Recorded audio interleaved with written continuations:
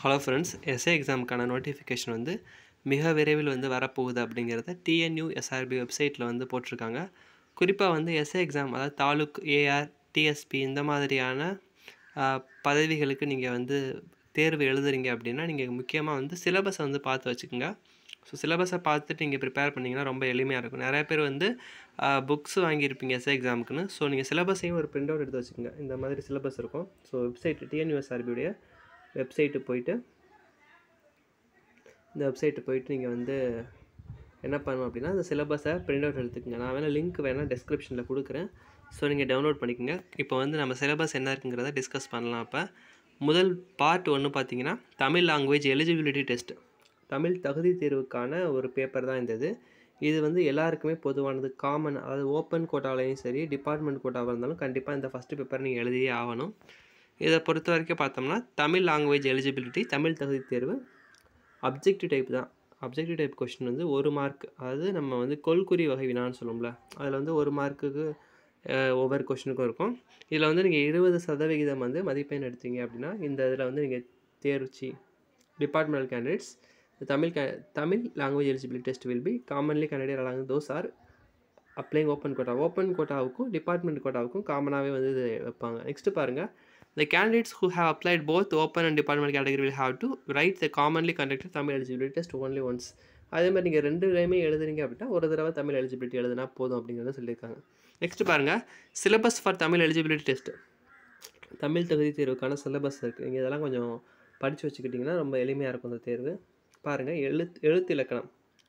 எழுத்து இலக்கணத்தில் நம்ம ஸ்கூல் லெவலில் 10ஆம் வகுப்பு அளவில் படித்தீங்கன்னா தமிழ் எழுத்துக்களின் வகை, தொகை, எழுத்துக்களுடைய பிறப்பு, முதல் எழுத்துனா என்ன, சார்பு எழுத்துக்கள் என்ன, அப்புறம் புணர்ச்சி, மொழி முதல் இறுதி எழுத்துக்கள், இன எழுத்துக்கள், சுற்றெழுத்துக்கள், வினா எழுத்துக்கள், மயங்கொலிகள், இந்த மாதிரியான தலைப்புகள் இருக்குது. அடுத்து சொல்லிலக்கணம், எழுத்து இலக்கணம் இருக்குது, சொல்லிலக்கணம் இருக்குது, பொது இலக்கணம், பொருள் இலக்கணம், யாப் இலக்கணம்.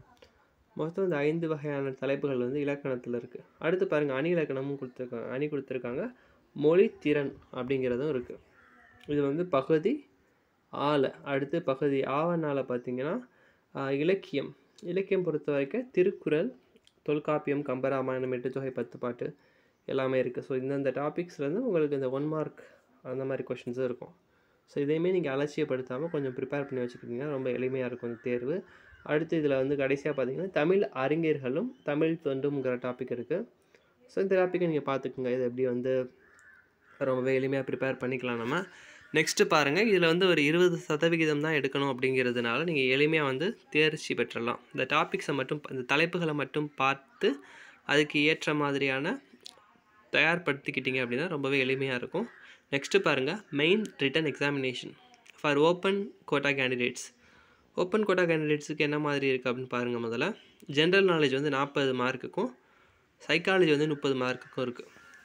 பார்த்தீங்களா, ஜென்ரல் நாலேஜ் வந்து 40 mark 80 question, psychology 30 mark 60 question இருக்குது. மொத்தம் பார்த்தீங்கன்னா 140 வினாக்கள். இங்கே பாருங்கள், ஜென்ரல் நாலேஜில் என்னென்ன கொஷின்ஸ் இருக்குன்னு பாருங்கள். அது candidates R required to have the general application. நம்ம ஸ்கூல் புக்கு தான்.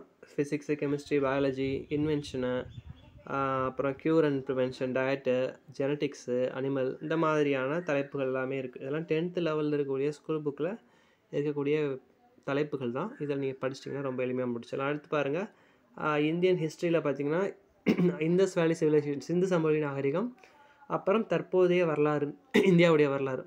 ஜியாகிரஃபியில் பார்த்தீங்கன்னா மலைப்பொழிவு, அப்புறம் வந்து இந்தியாவுடைய டவுன்ஸு, போர்ட்டு, அதாவது துறைமுகங்கள், அப்புறம் வந்து கனிமங்கள், தொழிற்சாலைகள், பவர் பிளான்ட்டு, அப்புறம் வந்து காடுகள், நேஷ்னல் பார்க், தேசிய பூங்கா, இந்த மாதிரியான தலைப்புகள் இருக்குது. எக்கனாமிக்ஸை பொறுத்த வரைக்கும் அக்ரிகல்ச்சர், இந்தியாவுடைய வேளாண்மை, இண்டஸ்ட்ரி என்ன எப்படி டெவலப் ஆகிருக்கு, ரூரல் டெவலப்மெண்ட் என்ன இருக்குது, ரூரல் டெவலப்மெண்ட், அப்புறம் ப்ரைஸ் பாலிசி, இன்ஃப்ளேஷன், பணவீக்கம், மக்கள் தொகை, அப்புறம் வந்து வேலைவாய்ப்பின்மை, அப்புறம் ஏற்றுமதி இறக்குமதி, 5 ஆண்டு திட்டம், இதெல்லாமே இருக்குது.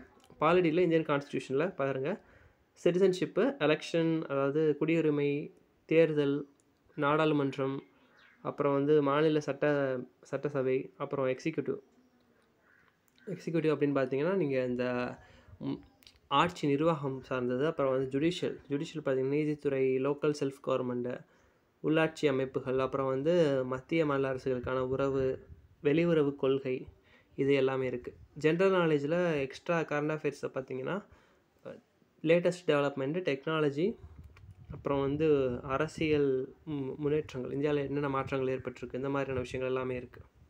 அடுத்ததாக பகுதி பியில் பார்த்தீங்கன்னா லாஜிக்கல் அனலைசிஸ் இருக்குது.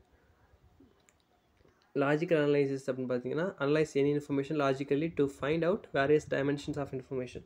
தகவல் கொடுத்துருப்பாங்க, அதை வந்து நம்ம வந்து அந்த லாஜிக்கலான விஷயங்களை பயன்படுத்தி சால்வ் பண்ணணும். ஸோ இது வந்து ரொம்பவே கொஞ்சம் எளிமையான ஒரு டாபிக் தான். நம்ம வந்து நிறையா வந்து ப்ரிப்பேர் பண்ணி வச்சுக்கணும். லாஜிக்கல் அனலைசிஸில் நிறையா மார்க் ஸ்கோர் பண்ணலாம். அடுத்து நியூமெரிக்கல் அனலைசிஸ். நியூமெரிக்கலில் நம்பரில் நம்ம ஸ்கில் வந்து எப்படி இருக்குது அப்படிங்கிறத டெஸ்ட்டு பண்ணுவாங்க. ஸோ நியூமெரிக்கல் அனலைசிஸில் பார்த்தீங்கன்னா பேசிக்காக அந்த நம்பர் சிஸ்டம்னா என்ன, நம்பர்ஸை வச்சு நிறையா சம்ஸ் வந்து வரும். ஸோ நம்பர்ஸை ஸ்கொயர் பண்ணுறதுலேருந்து நம்ம பேசிக் நியூமரசின்னு சொல்லுவோம், அதை நம்ம தெரிஞ்சு வச்சுக்கிட்டோம்னா ஈஸியாக அந்த இதை கிளியர் பண்ணிட்டு போயிடலாம். Next communication skills.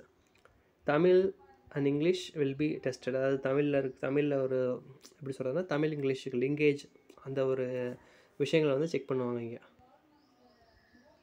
அடுத்து பாருங்கள், இன்ஃபர்மேஷன் ஹேண்ட்லிங் எபிலிட்டி, தகவல்களை எப்படி கையாளும் திறன், அதை பற்றி இருக்குது. அப்புறம் மெண்டல் எபிலிட்டி அப்படின்னு பார்த்தீங்கன்னா ரீசனிங், லாஜிக்கல் ரீசனிங் இல்லாமல் ரீசனிங் சொல்லக்கூடிய கணித திறன் எப்படி இருக்குது, நம்மளுடைய மெண்டல் எபிலிட்டி எப்படி இருக்குது அப்படிங்கிறத இது பண்ணுவாங்க. ஸோ இது வந்து ரெண்டுமே மிக்ஸ் ஆகி வரும். மெண்டல் எபிலிட்டிங்கிறதுல பார்த்தீங்கன்னா மேத்தமேட்டிக்ஸும் ப்ளஸ் வந்து லாஜிக்கும் மிக்ஸ் ஆகி வரக்கூடிய மெண்டல் எபிலிட்டி. அடுத்து மெயின்ஸ் வந்து டிபார்ட்மெண்டல் கேண்டிடேட்டுக்கு பார்த்தீங்கன்னா கொஞ்சம் டிஃப்ரெண்ட்டாக இருக்கும். The written examination department candidates will be 85 marks, 85 மதிப்பெண்களுக்கு வந்து உங்களுக்கான தேர்வு இருக்கும். 170 அப்ஜெக்டிவ் டைப் கொஷின் இருக்கும், 6 மார்க் இருக்கும்.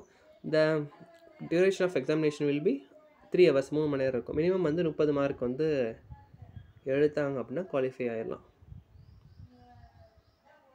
நெக்ஸ்ட்டு பாருங்கள், ஜென்ரல் நாலேஜ் வந்து syllabus will be same as open quota. General knowledge வந்து ஓப்பனுக்கும் இந்த டிபார்ட்மெண்டல் கோட்டா கேண்டிடேட்டுக்கும் சேம் தான். சைக்காலஜி டெஸ்ட் அப்படிங்கிற டாபிக் இருக்குது. இந்த syllabus of psychological test will be same as open கோட்டாவுக்கும் அதுக்கும் சேமாக தான் இருக்கும் அப்படின்னு சொல்கிறாங்க. In addition about the departmental quota candidates will have questions on the following police subjects in part பியில் வந்து போலீஸ் சப்ஜெக்ட்ஸ் வந்து இருக்கும். Indian penal code IBC, criminal procedure code CrPC, அப்புறம் Indian evidence act, police standing order and police administration, இதில் வந்து இந்த விஷயங்கள்லாம் இருக்கும். ஸோ நீங்கள் வந்து ஒரு சிலபஸ் வந்து பிரிண்ட் அவுட் போட்டு வச்சுட்டு இந்த சிலபஸில் இருக்கக்கூடிய டாப்பிக்கை மட்டும் ப்ரிப்பேர் பண்ணி ப்ரீவியஸ் இயர் கொஸ்டினை பார்த்துட்டிங்க அப்படின்னாலே போதும், நம்ம வந்து இந்த எக்ஸாம் கிளியர் பண்ணிட்டு போயிடலாம். ஸோ வந்து தேவையில்லாமல் மற்ற விஷயங்கள் பார்க்காதீங்க. சிலபஸ் டாபிக் வந்து ரொம்பவே நிறையாவே படித்து வச்சுக்கிட்டிங்க அப்படின்னா கண்டிப்பாக வந்து இந்த எக்ஸாம் வந்து ஈஸியாக கிளியர் பண்ணிவிட்டு நீங்கள் வந்து எஸ்ஐ போஸ்டிங் வந்து வாங்கிடலாம்.